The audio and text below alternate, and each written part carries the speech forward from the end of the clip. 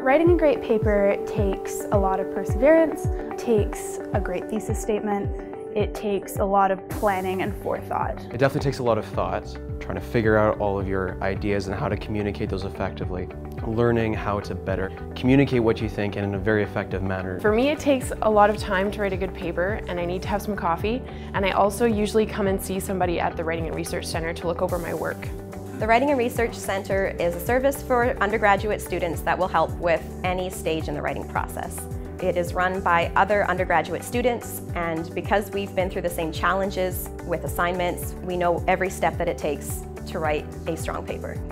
Every time I come here with my scattered thoughts, I always get a great help. I get help with organization, seeing if my ideas are correct or in the right path. The Writing and Research Center has helped me produce the best paper I can. It's helped in terms of making my papers precise and clear and the best that it can be. We hear from faculty members all the time how much our services help students. I always feel really comfortable here. Everybody's really encouraging and very supportive about my work.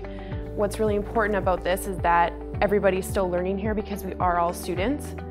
And it really helps me to be able to teach somebody about my subject so that I can learn more about what I'm writing in order to make a better paper.